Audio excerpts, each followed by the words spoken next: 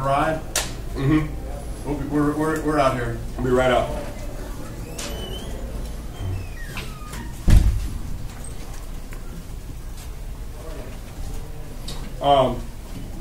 I was really pleased with the way we played tonight. Maybe our best overall effort all season. I thought we came out with that, hard edge and kind of grabbed the game by the throat and had a little bit of a lull with, 3 or 4 minutes. I think it was just above 4 minutes to go in the first half. We took a timeout and the guys really stepped back on the gas and we sprinted into the half. Sprinted out of the half. I loved their attitude coming out of halftime. Business-like, defensive mindset. I thought that we rebounded the ball pretty well all night long.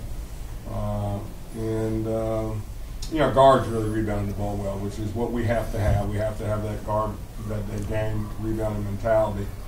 And I thought we did a good job of being patient on the offensive end for the most part, sharing the ball, playing the game the right way, a little bit of running, a little bit of inside touches, drives, and took our jump shots from that. And I just felt real good about the effort. This is a team that pretty good, got some pretty good talent over there.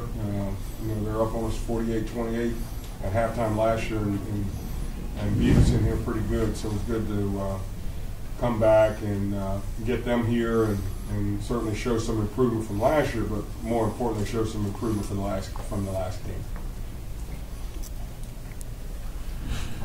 Can you talk a little bit about when Morrell comes off the bench for you, and it looks like that's today. He's giving a spark and I guess that you're looking for. Yeah, he's really been that kind of player for us since he's been here, but particularly this year, he's done a nice job with that. And made a big shot late against Chicago State, made a big shot late against Auburn, and today he just kind of came off the bench and really distributed the ball well, as well as giving us quickness and athleticism and guarding the ball. He's really starting to guard the ball pretty well now. Played really well today.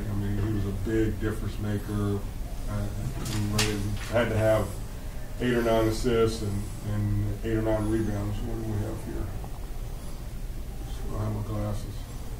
Collar had 10 assists and 8 rebounds.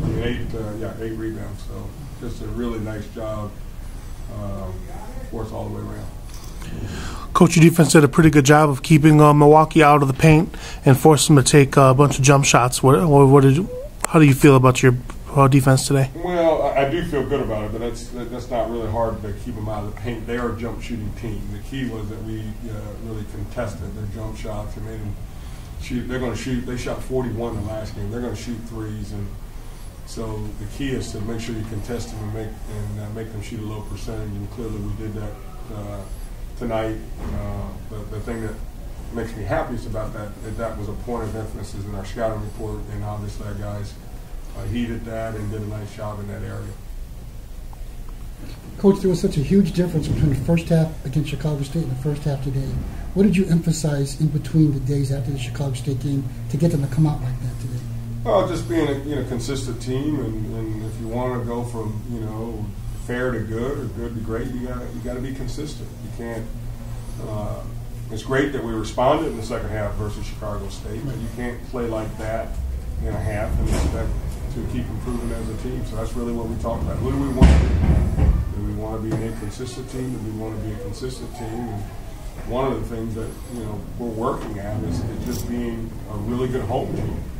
And so we talked about that. And, we want to really establish this place as a really tough place for opponents to play and a tough place for them to win. Coach, Brandon Young had his chin bandaged up in the second half. I did notice towards the end of the first half he did get pulled off the floor and was getting looked at. What type of injury did he sustain? He's got knee stitches in his chin. I don't know exactly what happened.